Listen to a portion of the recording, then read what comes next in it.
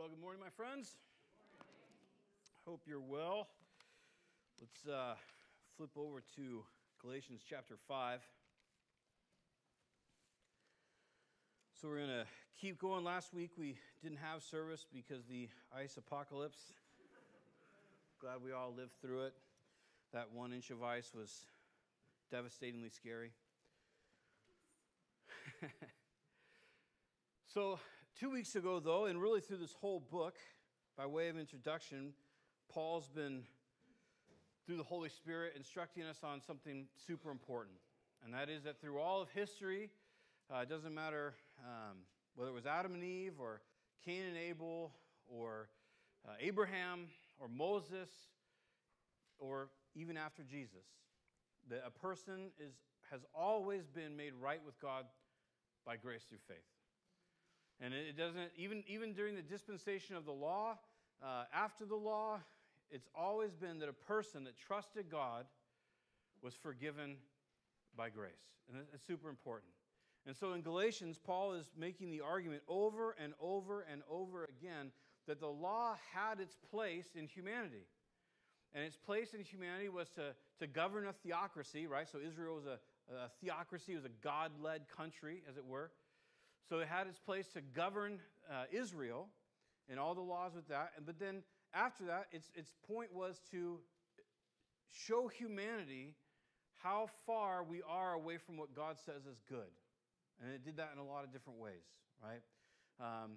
Some of my favorites are, for example, that God says, hey, when you harvest your field, you have to do it in a circle. You have to leave the corners for poor people to come and pick and be able to eat. And anything that you're harvesting, if you say you're harvesting corn or wheat and you drop some, it was against the law to pick it up. You could not reach down and pick up that piece of corn. That was to be left there so that the poor and the fatherless could come through after you, and that they would have a harvest that they could have. So God can't say in the law, you're going to love people. But what he can say in the law is, this is how you should treat people. Or if you see your worst enemy's donkey in a ditch on the Sabbath, you have to help get it out. Again, probably a law that we would never enact. Not many of us have donkeys, but also just the fact that the law would tell me that I have to help someone that I don't want to help. Again, so the law couldn't say, you have to love this person, but what the law could demonstrate is our lack of love for people, right? And that's an important concept because today, and again, it doesn't matter when it was, no matter what time in history it was, the law was never there to make people righteous, right? That's what Romans tells us over and over again. In fact, in Romans 3, it tells us that righteousness has appeared apart from the law, so separated from the law in Christ. So it's just, when the law came along, it was never so that we would do it and then be righteous people. In fact, perhaps you've heard the illustration that when you look in a mirror and you see that you're dirty, right? So you worked out in the yard or whatever it might be. Maybe you're baking. My daughter's been baking, it seems like endlessly lately. And there's just flour everywhere, right? Including on her. And so when she goes to the mirror and sees all the flour, she doesn't then lean over the sink into the mirror and start rubbing her face on the mirror, right? And if she did do that, would the flour come off her face? No, it wouldn't. All it can do is show her that her face is dirty. She has to get the water and the soap, and then that's how her face is clean, right? And so it is with the law. The law was never designed to make a person righteous. Over and over and over again in Romans, in 2 Corinthians, in Galatians, the same point is made, that it cannot make a person righteous. And in fact, in Romans chapter 10, one of the points that Paul makes about Israel then is that they missed righteousness with God because they tried to obtain their own righteousness through the law. So Israel, God's earthly people, failed to achieve, as a nation, not individuals, failed to achieve a righteousness with him because they actually turned to the law to try to make themselves righteous. That's how important Paul tries to make the message. So then the question becomes after that, well, if I'm not made righteous by the law, then how does that work? And how do I walk with God? And that's kind of where we've been at for these last couple of weeks. Because what's told us over and over again is that what makes a person righteous is faith in God. And what does that mean? What does that look like? How do I have faith in God or to trust in God? And this is where, depending on where you're at in your walk with God or knowledge of God, this is the whole reason that Jesus came. All right? Since the law couldn't make us right with God, since trying to be better people couldn't make us right with God, how can I be right with God? Well, that's why Jesus was sent here. It's actually kind of a great deal. Because think about it. God loves you. It may not seem like that because the world is kind of a crummy place sometimes. Seems like most of the time. But God loves you. When he created you, he said, let us make man or humans in our own image. So you were created in God's image. You were created in that he has emotions. He has thoughts. He has spiritual life. He created you in that same vein.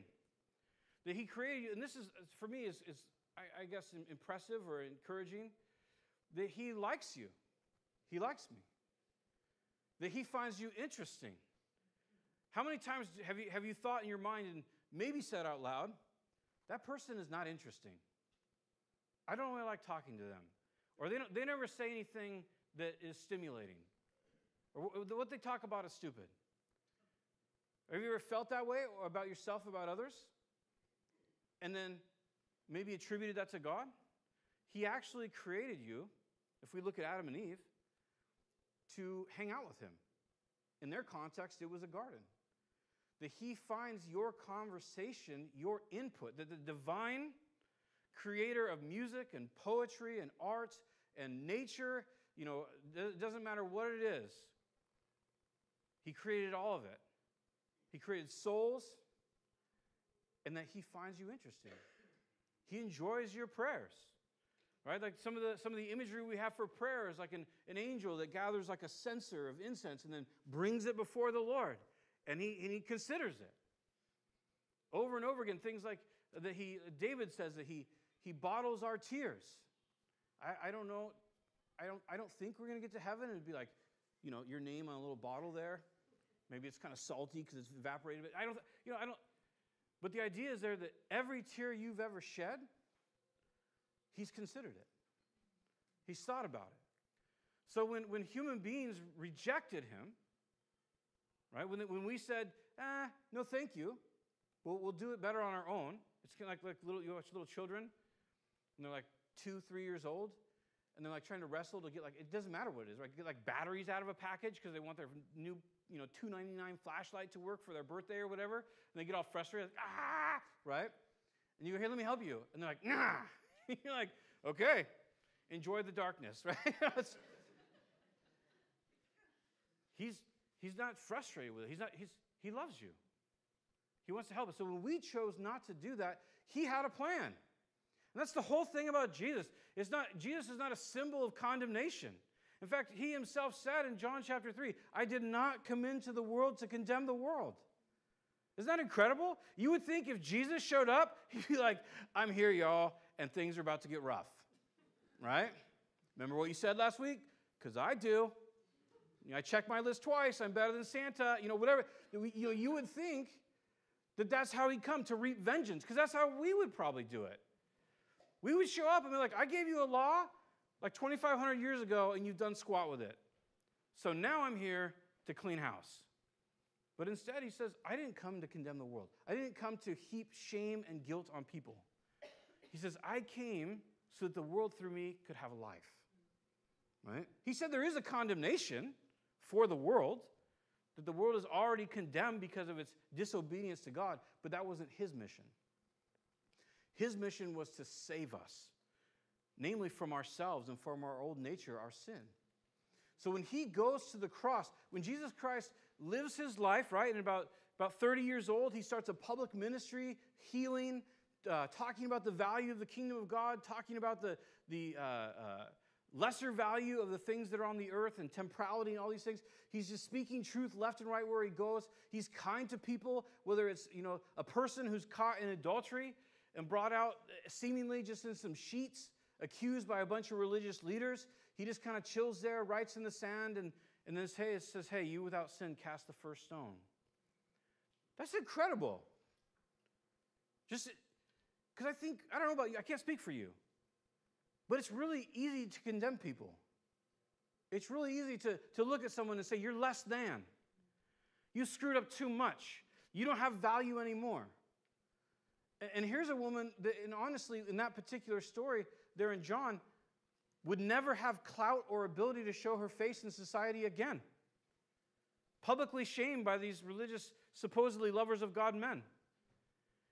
And there's Jesus who says, no, there's no shame. Just go and sin no more. I don't condemn you. Go and sin no more. So that's why Jesus came to the earth. Not to condemn, right? Not to just point out all of our weirdness and our sin, but so that we could be reunited with him. So when he went to the cross, and he sheds his blood, right? You have the kind of when he goes, with the Praetorian Guard, and he ends up there in the basically the castle or the garrison, the Praetorium, and they whip him, right? That's kind of a normal Roman thing to do, and that was done essentially. It's a little bit different than our justice system. They whipped you until you confessed, and then once you confessed, then whatever punishment you were going to get, that's what it was. So that's why they scourged Jesus. Now, Pilate had him scourged because he wanted to let him go, but that's another story. So whether it's the blood shed at the Praetorium, the blood shed on the street on his way to Golgotha, or the blood finally shed at Calvary, that blood that he shed for us, it was not a blood of condemnation. In fact, the letter to the Hebrews, Christians, Jewish Christians who had just gotten saved, is a letter to the Hebrews. It even says that Jesus' blood speaks better things than the blood of Abel. So remember, if you go all the way back to Genesis, when God is having a conversation with Cain and Abel, and he says, Abel's blood cries out to me. And Cain says, am I my brother's keeper? Right, because he'd murdered his brother. So Abel's blood screamed what? It screamed condemnation upon Cain.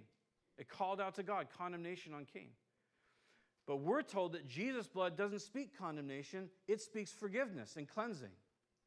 So all those past sacrifices that they did, the sin offering, the burnt offering, the day of Yom Kippur, all those different days, it all pointed to one thing, and that is Jesus and his forgiveness. So that anyone who's looked at that blood, as Jesus said, if I be lifted up, I shall draw all men to myself, right? Anyone who has ever looked upon the blood of Jesus, figuratively, obviously for us, but looked upon that sacrifice and understood the forgiveness for sin, for who we are, what we do, our moral deficiency, understands and is that's what we would call a saved person. A person who has been saved, who's made right with God. And you have all those awesome words, redeemed, right? To be purchased off a slave block and saved and set free. Salvation, which literally means to be saved from peril or taken away from peril. Justified, the idea that when God looks at me, I have no sin before him. Right? Righteous, I'm right with him, that he's equated because of the blood of Jesus, that I don't owe him anymore. It's incredible. That seems inappropriate to say, but it's what the word means. The idea that God has provided himself, or in his Son, a sacrifice for our sins. Right? So that's the forgiveness.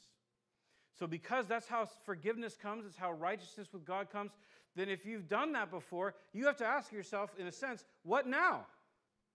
What do I do now? So if I don't go to the law, if I don't whip open Exodus or Deuteronomy, right, or Leviticus or Deuteronomy, Exodus for the 10 Commandments, Leviticus for the original law, Deuteronomy for the law, it's changed a little bit, but it has to do with them going into the land. So there's more law about once God establishes where the temple's going to be, right?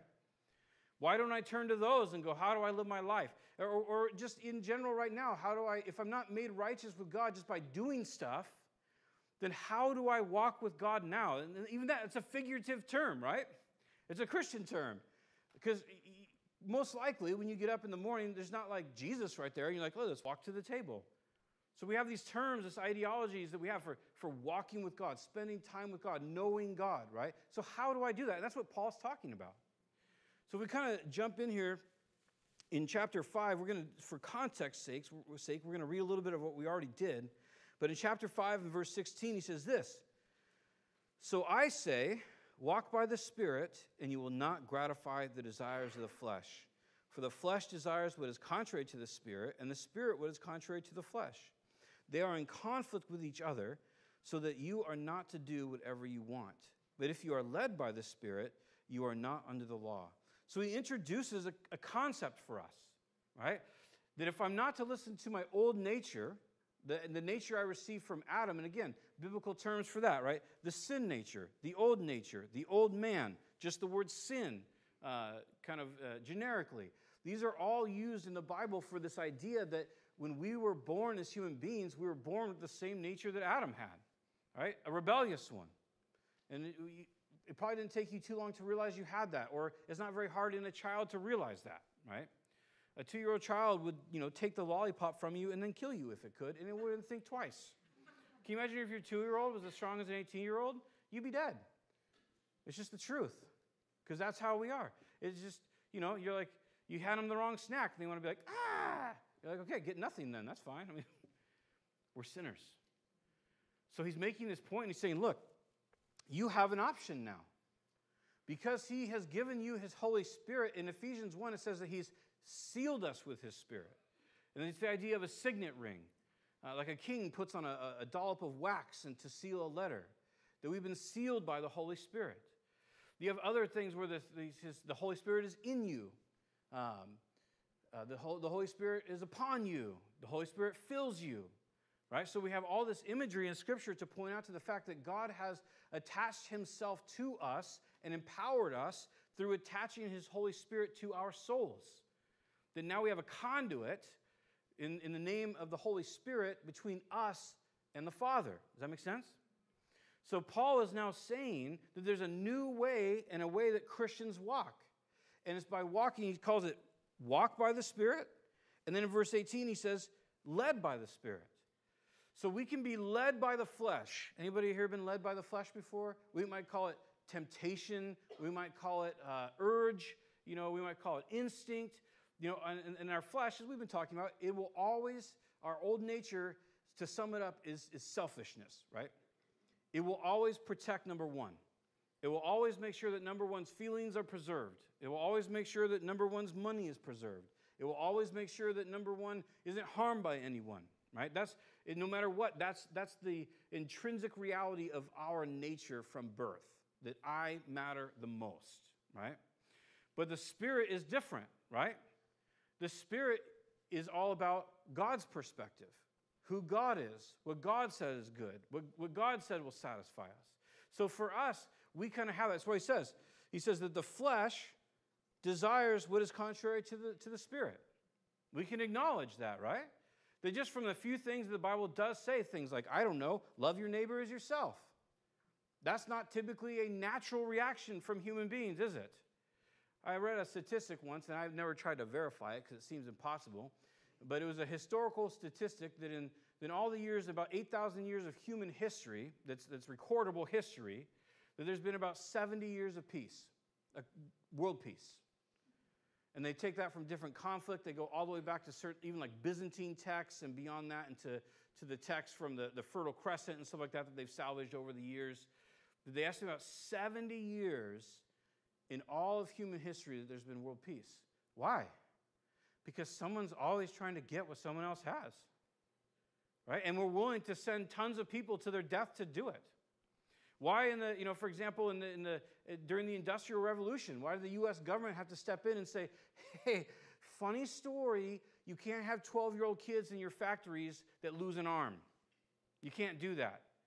Because people were more than happy to take children, bring them into labor in factories in the U.S., let them lose limbs, and then kick them out the back door with nothing to think about it. They're preserving number one. That's what we do. So we have an option. We can listen to the preservation of ourselves all the time.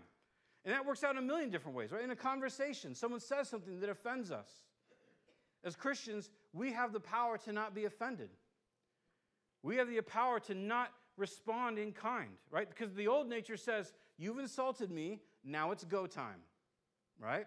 I'm going to either respond with something that humiliates you or attempts to, respond to something that insults you, or maybe I'll respond physically. And I'll try to dominate you because what you've said to me it harms my ego, right? That's what it does. The Spirit never does that. The Spirit is always pointing to, what does God say is better? What does God say will work in this situation? What does God want me to do? So it kind of filters down in almost every decision and every word that we have to make, right? Am I going to listen to the flesh, my old nature, and make sure I'm preserved, whether it's by dominance or recoil or whatever it might be, or is it my spirit? And I'm listening to God's Spirit that says, hey, I have life in you. And Jesus would go so far to say, if you take up your cross daily and follow after him, you will experience eternal life. Well, the flesh says, no, that's impossible. No. Taking up the cross is death. It's not life. But Jesus redefines it and says, no. When you walk in the life that I have, when we say life, we mean ideas, we mean vitality, fullness, right? Ideologies. He says, when you walk in that, that's actually how you find these incredible realities that I have for you, right? The eternal value things. So this is kind of with that idea. Then he goes into verse 19. He talks about the acts of the flesh. And just note that phrase, if you will, the acts of the flesh. He says the acts of the flesh are obvious. Sexual immorality, impurity, debauchery, idolatry, witchcraft. I think it's always important to point out that witchcraft isn't just like, I'm going to wave a wand around and make an incantation. The Greek word there is pharmakia, right? Which probably sounds pretty familiar to us. Pharmacy. It's where we get our pharmacy, the word pharmacy from. And it's really the idea of essentially using drugs to try to achieve or awaken my mind to that which is supernatural. That's what it means by witchcraft. And we see that around the world, right? And even in our own country, this ideology that if I take shrooms or if I take LSD or there's certain drugs that I can take and it will somehow open my mind to a spiritual universe. And that's true. It's just the wrong spiritual universe, right? It opens us up to invite really bad things into our life. And so he says, look, this is an act of the flesh. The flesh rejects truth as it is in Jesus and then says, instead, I'll take this substance that will open my mind to something better, right? That's the danger there. So he goes on from there and he says, hatred, discord, jealousy, fits of rage, selfish ambition, dissensions, factions, envy, drunkenness, orgies, and the like. He says, I warn you, as I did before, that those who live like this will not inherit the kingdom of God. So in verse 19 to verse 21, it explains to us, this is how the flesh acts. It always acts that way. It's not tameable. Does that make sense? The flesh is not, our old nature, it's not tameable. It will always provoke and encourage to those ends. And if you look, those are kind of, debauchery means excess. And that's how the flesh brings us. It's always saying, no, you need more. You need more. That wasn't enough sex. Interestingly enough, it says orgies, right? In the law it says don't have sex with animals. Why? Because human beings will lust so far. They'll go so far in their lust, their crave for sexual satisfaction, they'll include orgies, and they'll include the drugs and the alcohol, and they'll include animals. That's wild, isn't it? It's wild. That's what the flesh does. One is never enough. It's what the flesh does with alcohol. It's what the flesh does with anything that alters us. It's what the flesh does with Netflix. That's why we binge Netflix, right? Because we watch a show that we like, and then all of a sudden, we want to do that for 16 hours. And I'm not saying, like, you guys better not binge network. I mean, hey, whatever, go watch Lost or whatever it is you're doing. But, I'm just saying that the flesh is never satisfied. It's not like you watch a good show and go, I never need to watch TV again. I just watched the last show I'll ever watch because it's just satisfied me. It's never happened. Or food, right? None of us say, like, you know what, I had ice cream once, it was incredible. I'll never have ice cream again. Just satisfied me. No, we're like, what ice cream am I going to have tomorrow night, right? Or you sneak the bowl you shouldn't have. Like your spouse goes to bed and you're like, yeah, good night. And then the next morning, like, where did all the ice cream go? I don't know. Was it the elf on the shelf? Whatever. So is it, right? Because that's what the flesh does. So he's saying here, he's like, this is how it always acts. But check out in verse 22. He says, but the fruit of the Spirit.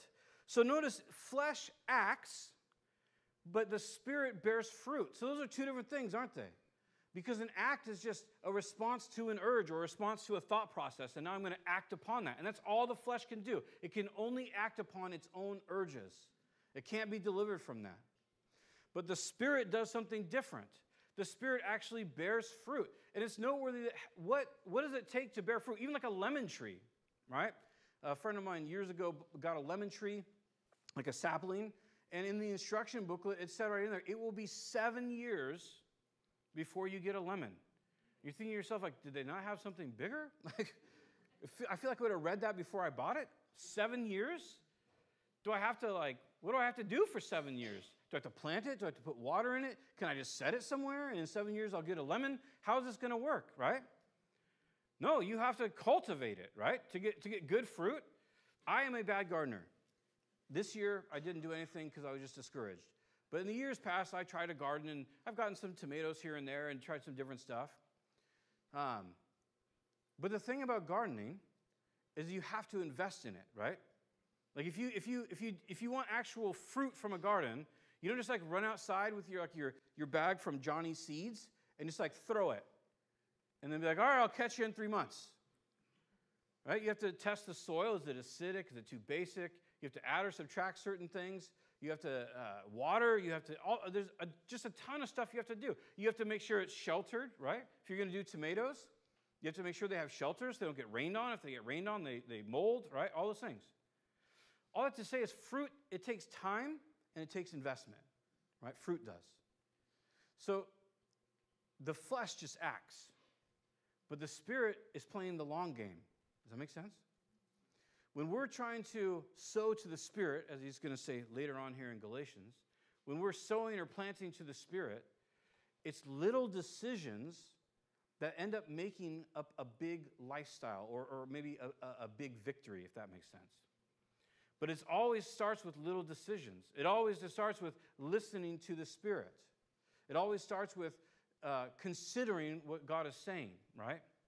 So he says, look, this is the fruit of the Spirit. This is what the Spirit will bear out in a soul.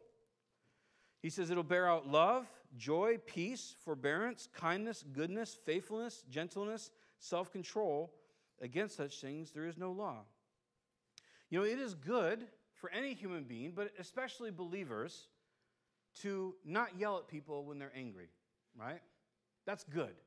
It's good if you're angry with somebody, you're frustrated, you don't just go, ah, right? Because you preserve the relationship, you make it easier to reconcile. That's a good thing. But you know what's better than not yelling at someone? Is not wanting to yell at them, right? There's a huge difference there, isn't it? One is good, right? One is good. We're into that. But one is significantly better. One can be done with natural power, just yourself. I mean, unbelievers exercise self-control all the time, right? Because they don't want to go to jail. So you exercise self-control. You don't want to lose a job. So you exercise self-control. You don't want to finally alienate a spouse. So you exercise self-control. But only believers, through the power of God, come to a place where their self-control is because they're just listening to the Spirit. That they actually begin to walk in a way where their desire is to do what God has. That's a supernatural event that takes place through the Spirit. That's why it's the fruit of the Spirit. It's not your fruit. Which one of us are going to go home today and go, you know what, tomorrow I'm just going to love everyone? Right? Hold my coffee and watch this.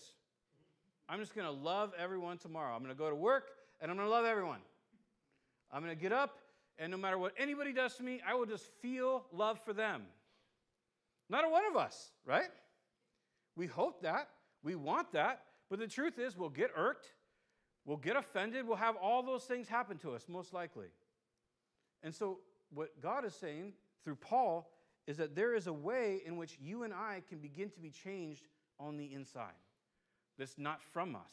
It's not from the law. It's not from exercising self-control. It's not from going off to a building somewhere and hiding away, asceticism or, whipping myself when I have a bad thought. Or none of that. That's all a joke. Paul says it has the appearance of wisdom and of godliness, but it does nothing for the flesh. So instead, he says we're to walk by the Spirit. We're to be led by the Spirit. And in verse 24 and 25, he says, those who belong to Christ have crucified the flesh with its passions and desires. And verse 25 says, since we live by the Spirit, so we're saved, we've been given spiritual life, let us also step with the Spirit. And let us not become conceited, provoking and envying each other. So he kind of introduces this 3 times, right? At the beginning, he says, walk by the Spirit. Then in verse 18, he says, we can be led by the Spirit. Then in verse 25, he says, we live by the Spirit. And then he says, we can keep in step by the Spirit. So it's this kind of this new life that God is calling us to. This is, in a sense, what discipleship is. This is when we're told as Christians to go into the world and make disciples. This is what we're to bring people into. We're not just there to try to force people to have a morning time or read the Bible. We're there to encourage them to get to know God. That's the whole purpose of Jesus coming the first time, right? It wasn't to condemn the world. It was to restore the relationship. It was to bring the person, you, who God loves, back to himself so that you and I could begin to walk in what the Bible calls newness of life, a new life in Christ, where I am listening and hearing and encouraged and supernaturally strengthened by him, and he is listening and considering and guiding me. Does that make sense? So that's what we're talking about here. And so I just want to turn to a couple verses to see how this begins in our life. If you don't mind, we'll turn to John chapter 6. John chapter 6 is just a fantastic exchange that Jesus has with a bunch of people. Although I guess I wouldn't turn to one of the Gospels and be like, yeah, this one's kind of lame. So if I do, you should probably go to another church. But, or rebuke me with hot displeasure, as the scripture says. In John chapter 6, it's awesome because Jesus is interacting with human beings. And as you know, interacting with human beings doesn't always go well, right? It's just kind of how life works. And so in this case, Jesus is interacting with big crowds, and he's talking to them, and he's healing with them. His public ministry is booming right now, right? Which is great. We're super into that. Then he comes to this place, and he just kind of has this truth bomb that he drops on them. And it's excellent. And we're not here to be like, yeah, stupid crowds, but we're here to learn from what he has to say. In John chapter 6 and verse 25, it says, when they found him on the other side of the lake, they asked him, Rabbi, when did you get here? So what's happened is, up to this point, Jesus has interacted with the people. He's fed the people. He's done a bunch of these things. So him and his boys, they jump in a boat, and they across the lake via water. And all the people that saw Jesus were like, oh, no, you didn't. And they circumnavigate basically on land and kind of meet him on the other side. That's what's happened. And so when they get to him and they see him, they go, oh, when did you get here? As if they didn't know. So in verse 26, Jesus answered, very truly I tell you, you are looking for me, not because you saw the signs I performed, but because you ate the loaves and had your fill. Do not work for the food that spoils, but for the food that endures to eternal life, which the Son of Man will give you. For on him, God the Father has placed his seal of approval. We'll stop there for a second. We might be tempted to say, well, none of these people must have been believers then. They must have all been unbelievers. And this is kind of a weird time, right? Because this is what if, people that are smarter than me call it the intertestamental period.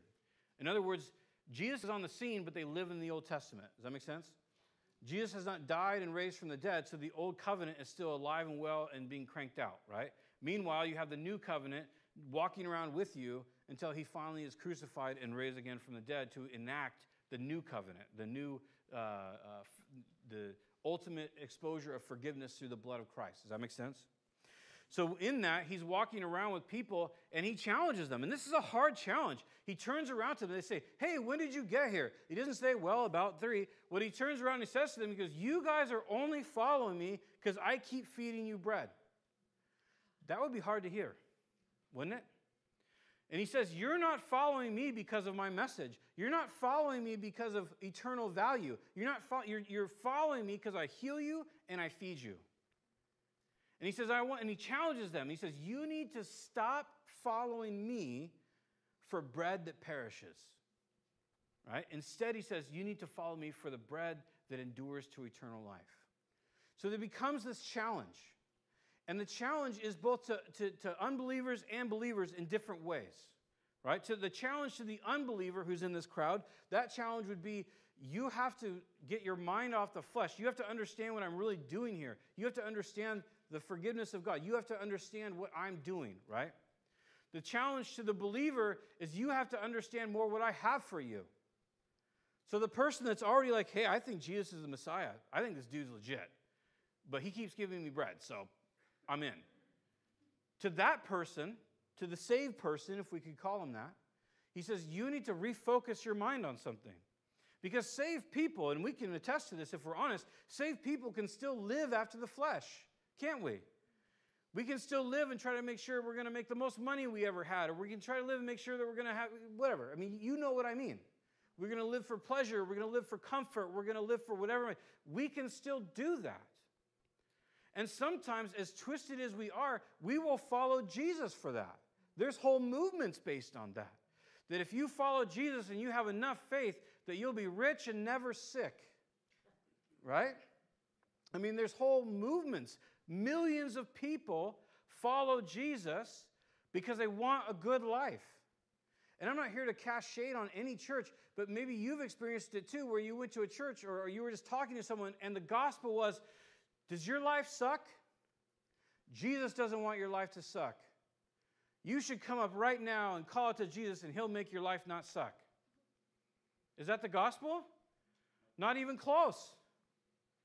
Right? The gospel is that we are hopelessly wicked. And God loves us so much that he sent his son Jesus to pay for that wickedness. So that we could stand before him without any kind of spot or wrinkle and talk to him, and he would unrestrictedly be involved in our lives. And we would unrestrictedly be involved in his life. Right? That's the gospel. And so what happens to us sometimes is we can get these weird formulas. And we can go, well, I really don't want my life to be bad. I don't want to suffer. I don't want to go hungry. I don't want to do these things, which are good desires, right? We're not insulting those desires. But if that's my primary motivation for knowing Jesus, he would say this, stop following me for the bread that perishes. It's important to understand that over the next 150, 250 years from now, millions of Christians will be killed by the Roman government. And then after about 450 AD, millions of Christians will be killed by, I'm not trying to be rude, essentially the Catholic Church as it progressed from Constantine. And then after that, millions of Christians will be killed by Muslims. And it goes on, and it still happens today. The gospel has never been follow Jesus and your life will be better.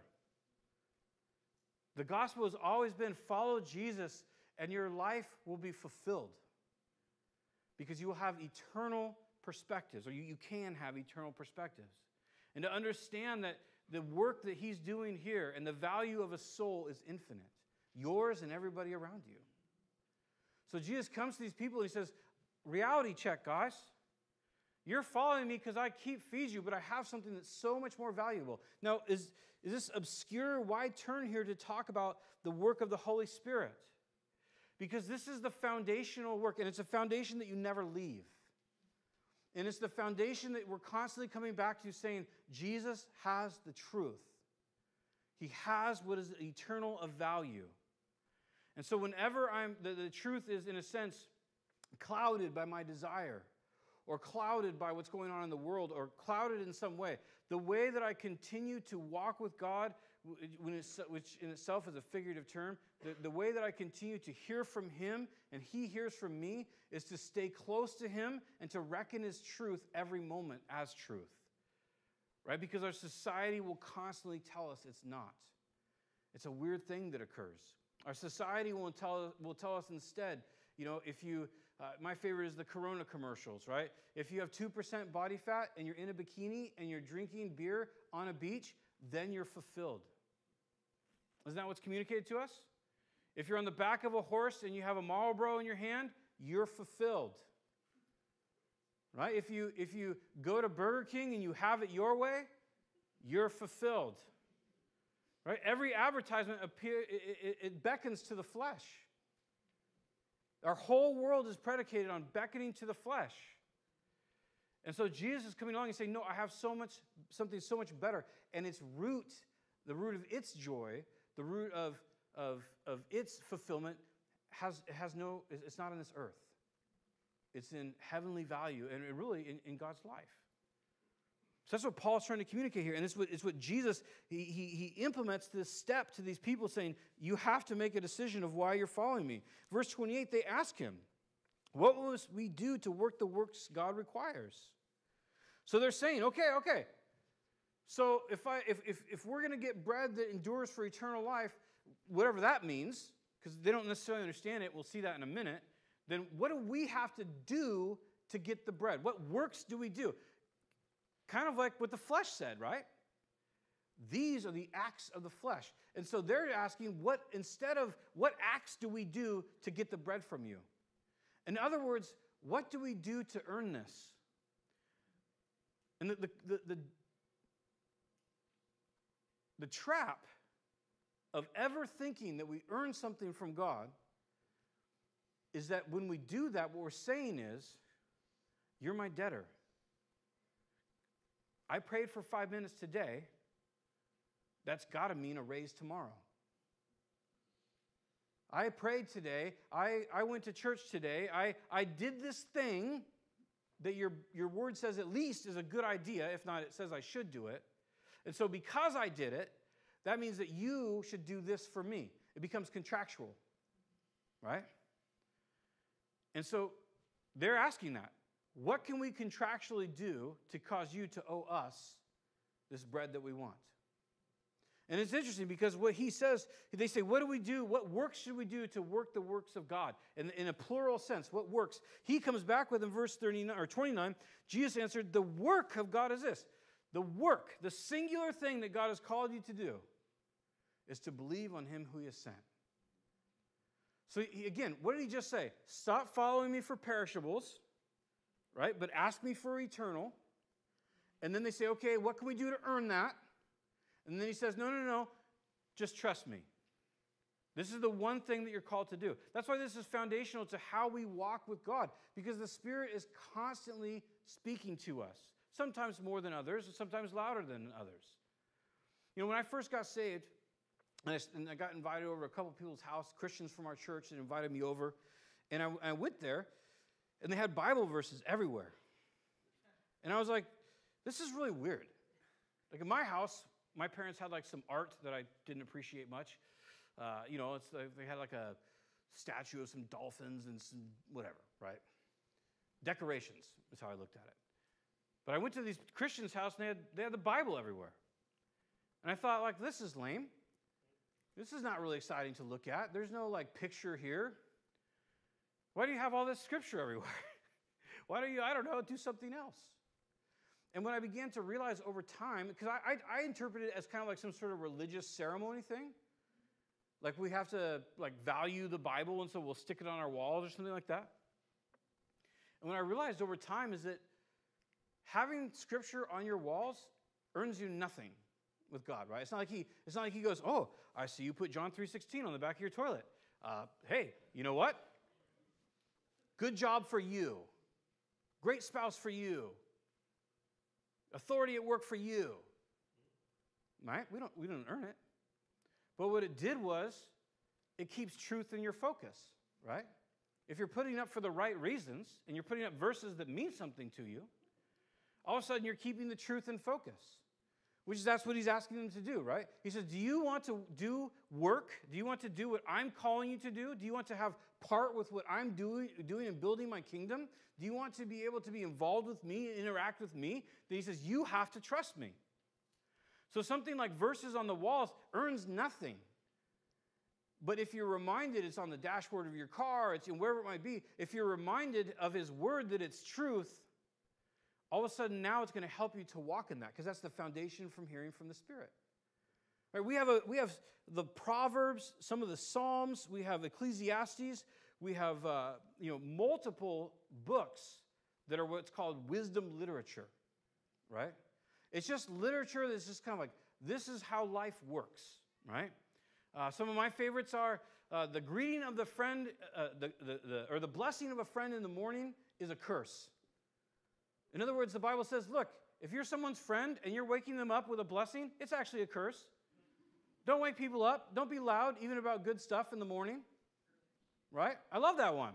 I'm an early riser, so it's not like I'm upset because people are blessing me in the morning. But the point is that it's just wisdom, right? So with a little piece of wisdom like that, you might know how to help someone else, or you might avoid offending someone else, right? How about a gentle word turns away wrath? That's incredible wisdom, isn't it? If I actually have the goal in mind that I want to de-escalate a situation, maintain a relationship, or see it grow, a gentle word turns away wrath. So when someone's like, ah, ah, ah, ah, ah, you can just be like, I'm sorry you feel that way. Maybe we could talk and I could make that right with you. Now, sometimes they'll still respond with like, what? But you've turned it away. You've deflected it. So all that to say is knowing truth, reckoning truth, in other words, like tallying it up and agreeing that it's truth, that's the beginning. It's the foundation of walking in the Spirit. Because I'm hearing God. I'm understanding here and there. I don't understand everything, what God's saying, and I'm walking in it. So we can take a lot of mystery, because sometimes when you hear, depending on your background, you think about walking in the Spirit, and it's the idea that you're walking down the street and like a dove like flies out of a blueberry bush and, with like an olive branch in its mouth, and you're like, oh, God is with me. Not really. I mean, maybe. Or I could just fire open the scriptures in the morning and go, oh, hey, look, God is with me. Because he told me. And usually we'll see that played out in our lives, right? Because he's miraculous and he's powerful and he blesses us. So Jesus here is just making this simple statement.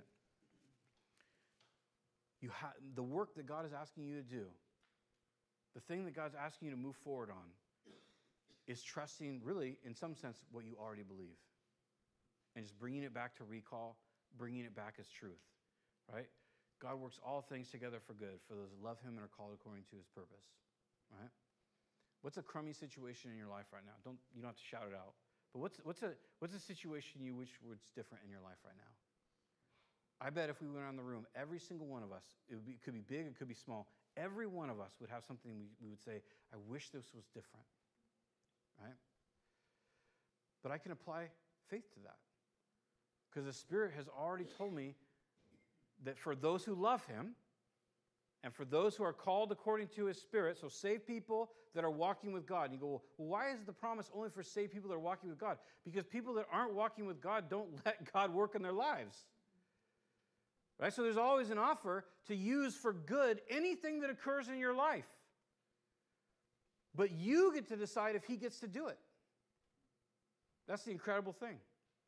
Because if we go stomping and kicking around everything bad that happens, is that really going to be an opportunity for God to work it out for good? No, it's not, right? We reject it. We don't hear it. We don't have fellowship. We're not listening. So we have these, as Peter says, these exceeding great, mega, great and precious promises that he's given us through his glory and power. It's incredible. So this is foundational. This is how I begin to walk in the Spirit. Let's look at Ephesians chapter 1. There's many, many, many more passages we could turn to. This is just a snippet to kind of build a foundation. Before we go into what the fruit of the Spirit are next week, I just want to talk about how it happens. How does this happen in our life? If it's not by law, if it's not by works, it's not by trying hard in one context, how does it happen? It happens from that work of God, to believe on him who is sent, to trust that Jesus is going to come through on what he said, to trust that every day that I really am forgiven. Just that one truth, to get up every morning. And think about some of the imagery that's given to us, that our sins are cast into the sea, right? The abyssal trench, as it were, right? That our sins are separated from us as far as the east is from the west. So much imagery about that, right? that our sins and our iniquities he'll remember no more. To wake up every morning. His mercies are new every morning. Did you wear them out yesterday? They're new today. Right? The mercies can't be worn out, but yet somehow they're still new every morning.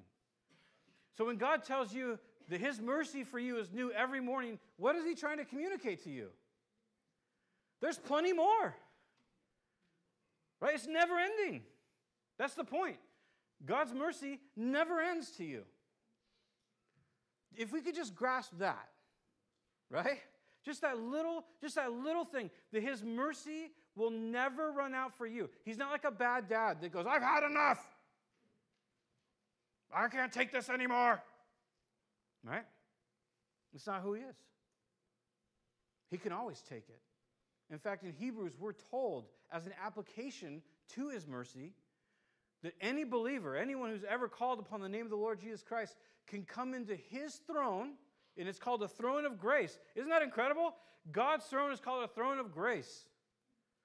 Now, there is a judgment seat, but his throne is called the throne of grace. He says, you can come to my throne of grace anytime you need it. And he says, you have the right to come to that. That's crazy. We don't even have the right to go to Pacific County's throne of judgment. Or you can just walk in there anytime you want and be like, I need some help. Right? You'll just meet a bailiff really fast, probably. I don't know what would happen. But we can walk into God's throne of grace when you need it. And when do you need grace? When you screwed up, right? No one screams for grace and mercy when everything's all good. You only ask for grace and mercy when you're messed up. You didn't earn it. Because you can't earn grace, right? That's what it is. It's unmerited favor. The imagery that we have and the promises we have and the language we have, and I get it. We could turn to Hebrews chapter 6 and, impossible to renew again, and we could talk about those verses. But those verses have to come into focus of mercy being new every morning. That we're saved by grace through faith. Those are the lenses by which we look at Hebrews 6 and 10. Those are the lenses that we look at Galatians, whatever it is, 5:21. That his mercies are new every morning. So it's with this kind of incredible reality. And then so Paul says this. Paul, writing to a decently new church, to the church in Ephesus, there's actually some, if you like, the title Ephesians was actually added later, if you like nerdy Bible stuff. There's actually a very strong case that this was written to Laodicea, which would be near Ephesus. And later on, when the letter was preserved, since it doesn't have an address an addressing in the beginning, the early theologians thought, well, it must be to Ephesus. But anyway, kind of nerdy, fun Bible stuff. But he writes to this church, and he says there in verse 15, chapter 1, verse 13, he says, for this reason, ever since I heard about your faith in the Lord Jesus and your love for all of God's people, I have not stopped giving thanks for you, remembering you in my prayers. I keep asking that the God of our Lord Jesus Christ, the glorious Father, may give you the spirit of wisdom and of revelation so that you might know him better. I pray that the eyes of your heart may be enlightened in order that you might know the hope into which you have been he has called you, the riches of his glorious inheritance in his holy people. And we don't have time to go through all these things, but briefly, look at what Paul, to this reasonably new church, is praying. He says, first, I hope that you have the spirit of wisdom. I'm praying that you'll receive the spirit of wisdom. So we've already talked about it a bit. The earth has its wisdom, right? The earth's wisdom is to make sure, number one, is okay. It is to prefer myself, right? We talked about how the United States had to learn that, hey, you shouldn't let children lose arms in factories for the sake of making more money. Hey, you shouldn't, rip off your workers. Hey, you know what? We need to stop the land barons in the U.S. Think of all the laws, essentially from about 1840 on, all the laws that came into the United States to stop people from basically being tyrants, right? Because we are naturally. So here he's saying, I don't want you to go into the world's wisdom. The world's wisdom is, if I can get enough land and I can put barbed wire around it that I can stop all these little guys from free grazing, then I can make more money with my cattle. Right? That was a real problem in the U.S., right? And we're all familiar with that? That was a huge problem in the U.S. because the wisdom of this world is, screw you and your little farm. I'm going to make money. Right? And that's kind of universally how human beings work. So he says, no, I don't want you to have that wisdom. He says, I'm praying that you'll have the spirit of God's wisdom. We talked about the Proverbs and those ideas that there's a different wisdom. And God's wisdom is, what does God want and what can be worked out in this situation? You know, probably my favorite proverb of them all, not that it matters. But this is my favorite proverb. It's like literally the theme verse of life, which sounds dramatic, but roll with me. Where there are no oxen, the stable is clean.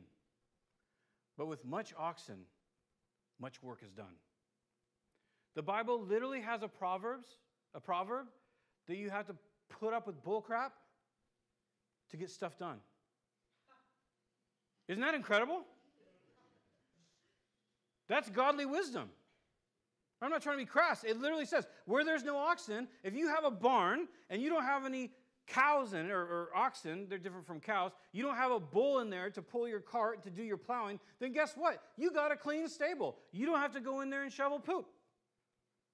But if you want to have a successful farm and all these different things, you want work to get done, you have to put up with the poop.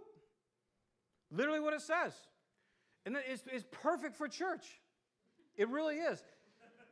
Because the reality is, it's really easy to come to church and not deal with any poo. Just have the stables clean, right? And if I get offended or I get angry, well, I just eject and I go somewhere else. But if I want to actually see work done for the kingdom, I have to be willing to shovel some stuff. I have to be willing to deal with stinky stuff. I have to be able to throw cow pies outside. That's literally what he's saying. So he says, I want you to have the spirit of this truth, that God is doing something great. And we all get to be a part of it. But the question is, am I willing to deal with poo? Smelly, yucky, sticky stuff that I don't want to deal with. And the promise is, if you do, if you're willing to take steps forward to deal with that in your life and in the lives of those around you, you're willing to be kind, you're willing to be merciful, you're willing to allow mistakes around you and mistakes in you, and you're culpable for those mistakes that you make, and you're gracious with the mistakes that other people make, then great work is done. Great work in a relationship. Remember when you were like 10, maybe for some of us, and you had like a best friend, or maybe in junior high or maybe high school, you had like a best friend, and with that best friend, you felt incredible freedom, right? Especially in the high school years, if you had a best friend in high school or any time in your life. Right? The reason they're your best friend is because you feel like I can be or do whatever I want, right? Not like permission to be rude and mean to people or something like that, but you knew that even if you acted the fool, that person would still be with you. Remember that? How secure is that? Because that's what marriage is supposed to be, right? Like marriage is the person that you sit on the couch with and eat too much popcorn in front of, all those different things. And they stick with you. And so I'm not saying church should be as tight as your marriage, but God's building a kingdom, and it's full of broken people like us. And so there's this incredible wisdom where he shares, he's like, hey, you can be involved in something great. But the reality is, it's going to have some stinky parts to it. But if you're willing to shovel through those, incredible things can happen. I mean, these are incredible promises. God is so wise. He's so good. And Paul says, as this new church, these believers, he says, I want you to consider. He says, I pray for you that you'll have that spirit of wisdom. Then he says, a spirit of revelation. That you would have the spirit, that God's spirit would be revealing things to you. This is also another part of walking by the Spirit, right? When the Spirit reveals things to you. And I think it works differently for different people because we think differently, we have different emotions. So I think we have the same emotions, but they come about differently. So I think that in my experience, the Spirit's going to work differently in each person.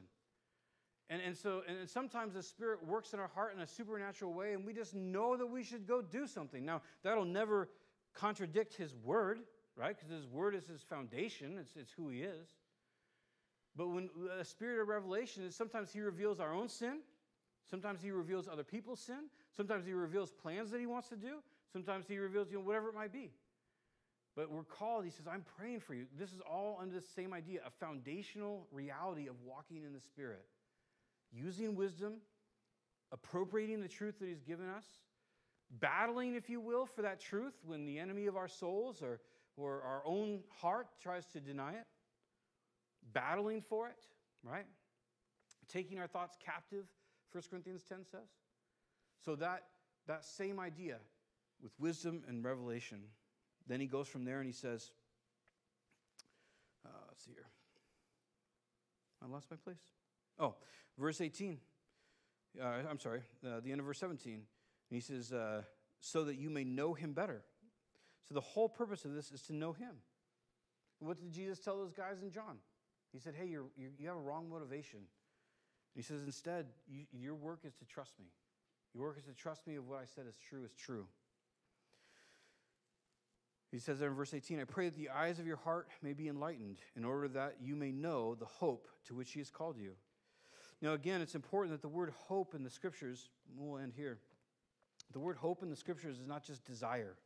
I know I explain this every time, but it's because I get it confused every time. Because we just, in our English language, whenever we say hope, we say desire, right? If I say I hope to get that job, what I'm saying is I want this to happen, right? If I say I hope I win this, or I hope that this happens, I'm saying I desire that to happen. But that's not what the word means, at least in biblical Greek. It's not what the word means. The word hope means expectation. I expect this to happen. Does that make sense? So when we say the Christian's hope is heaven, it's not we're saying like, oh, I just hope I make it. That means that Jesus' sacrifice was really weak if you have to still hope in that sense to get to heaven. No. When a Christian says, my hope is heaven, what we're saying, I expect to be there. And I expect it because of what Jesus did. So what Paul is saying here, he says, I want you to have the hope of, he talks about the power, the resurrection. He says, you can expect God to work on your behalf. You can expect his power in your life. You can expect his promises to come true. You can expect his leading. That's what he's saying there. He's saying, I'm praying that you realize that you can expect God to do great things on your behalf. Because we earned it? No, because he loves you. And he wants to bless you. And he wants to work in your life. And he wants to make you more like himself every single day. More joy, more love, more peace, more of that fruit. That's what he's looking to do in our lives. There's a ton of other verses we could have turned to. In James, it talks about the implanted word, right? That is able to save our soul. Again, God's truth. And then you have the parable of in Matthew 13 and in Luke 8, you have the parable of the sower and the seed. And the only thing that prevented the word from bearing fruit in the different ground, we won't go over them all for time's sake, was that the only thing that prevented the growth in the stony ground, it had no root, right? So in the stony ground, the word falls into the stony dirt, and it sprouts. And Jesus tells us the people whose hearts are stony ground, what happens to them is they receive the word with joy. I'm not here to have a debate over who's saved and who's not. I would look at it, and some people disagree, that you have 3 sets of saved ground and 1 set of unsaved ground. One set is the saved person is the person who has the stony ground. And it's because the seed plants, they receive it with joy, but what happens is it doesn't develop a root. There's stuff in the soil that's too hard, and so the root can't penetrate rocks and different things like that. So what happens is the sun comes out, which is depicting trials of life, right? And because there's no root, you just get dried out. Because if a plant doesn't have roots, it can't pull up water. When heat comes, it just dries out and it dies. So the point of that ground is, are there things that we're holding on to that's keeping the root of God's word from getting into our heart? Are there things that we're rejecting, things that he's speaking to our hearts where we're saying, no, I will not allow that. I will not give that to you. Well, it's not going to be a surprise if we're saying no and not allowing the word to take root in our heart, that when difficult times comes, we'll just have freakouts instead. And then we'll get all dried up and we'll panic, and instead we'll have anxiety and fear and depression and all those things. Whereas if I'm allowing his root into my heart, all of a sudden, yeah, there might be a battle, but I realize okay, you know what? This is a bummer, but God's doing this, and this is what his truth says. And then you have the second ground. The second ground is fascinating. It's the thorny ground. And that seed goes into the ground, it sprouts, it takes root, the root goes down, right? So it's penetrating into the ground, into the heart, and it actually begins to grow a plant. But instead of things that are already in the heart or in the ground that are stunting the root, what happens, there's other things that grow up around it, thorny plants, it says. But these thorny plants, they're outside seeds that have just fallen in the same ground. And as the word grew, these other thorny plants grew, and they choke it. They take the sunlight away. You ever seen like you live in the Northwest, right? You ever seen a blackberry bush before? You ever watered one? Nope. Right? You ever planted one? Nope. Right? You prune and prune and prune, and then you dig up a bulb, and you're like, finally got you. And the next spring, bloop, you're like, oh, right? Blackberries. And they take over things. Well, have you ever seen them in the winter when they're all dead, and you can see kind of the skeleton? And what do? They just make like this weird arc, and it's like this, it just takes all the sun away from where they're at. They suck the nutrients, and they suck the sun away. So in the thorny ground, guess what one of the things are? It's really challenging. It says, the deceitfulness of riches. There's other things too, but the deceitfulness of riches. We still live in the richest country in the world. If you make more than $40,000 a year, you make more than 90% of the world. It's kind of wild. Now, I understand it's more expensive here to live and things like that. We live in the richest country in the world. And I'm not saying that you're deceived, and I'm not saying that making money is bad. And I'm not saying you should feel guilt if you have a lot of it. I'm not saying any of that. What I'm saying is riches can deceive us. And how do they deceive us? They can make us feel safe and secure, right? If the bank account's full and you think, well, I can weather the economy, or I could do that. Well, we know full well how many times in this country and really throughout the world have you seen profound financial collapse that happened in a moment. They can, unfortunately, make us feel important. Money can make us feel important. I have a lot of money. I've wrought it with my own hands. I'm an important person because I don't buy clothes at Walmart. Whatever it might be. It can make us feel important. It can make us despise others who don't have money. We can look at people that don't have money and go, oh, you lazy. Get a job, bum, right? It can actually make us rude. Like money it's deceitful. So it's important to understand that if we're going to walk with the Spirit, we have to steer clear of untruths. And we have to affirm truth in our life every time it comes up. And that's how we're going to hear from the Spirit. And it's how He's going to continue to speak to us. And that's how we'll see His fruit work out in our life. Does that make sense? So next week we'll go into the individual portion of the fruit and how, in part, like how that works in our life and what it looks like and so forth. We have some communion this morning. And it's an opportunity to remember the Lord until He comes. The bread, remember He told us, He says, it represents my body. He said, this is my life. It was given for you. He says, when you eat the bread, He said, I want you to remember that I gave my life for you. Remember, did He come into the world to condemn the world? No. Is remembering His body given to condemn you? No. It's a reassurance. It's an opportunity to say, to affirm truth. He gave His life for me. He loves me. And then the juice, He says, the juice, we're not serving wine, but He says, the wine, He says, look, it represents the new covenant in my blood. So the old covenant was fulfilled in Christ's blood. In other words, there's a new covenant that brought about forgiveness. Remember, it's not the new contract. It's not that if you do this, then God does this. It's the new covenant. If you trust Him, He'll bring it all about in your life. That He has these great things for you. And so what's the application from all this today? If we are willing, God will bring about supernatural reality and power in our life to have the joy and the peace and the love, right? Primarily, that's going to come from getting to know Him, to knowing who He is and experiencing Him in our lives. The people we trust the people that we trust the most are people that we have the most good experience with, right? We can know tons of people, but we trust the ones that we know take care of us, that are gentle with us, that are kind with us, right? That's who we trust. And so we have an opportunity to trust God and to move forward in that. And so this is just an opportunity with the communion to do that. So having said that, I'm just really bad at time management, and it's 12:01. So if you got to roll, that's cool. I get it. No condemnation, obviously. We're going to have communion, have a couple of songs. If you'd like to stick around for that, we welcome you. Because we're a mega church, so we have to. We just ask that you just kind of come forward and then go around that way. Otherwise, there's all these kind of things where you're trying to slip back people. So please just kind of come forward and kind of go around the back. If you feel free to go out and take communion in the foyer or whatever, and just feel free to take it as you feel ready. If you want to pray with your family or individually or whatever it is, it's kind of how we've been rolling here.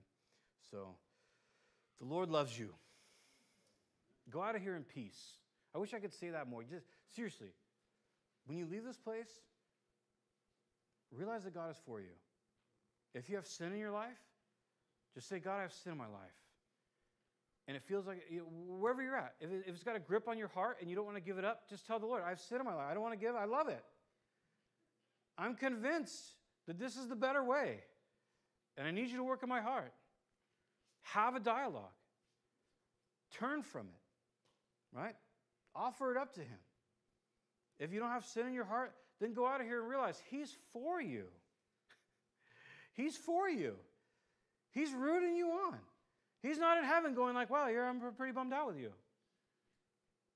He wants to dialogue. It's why He created you.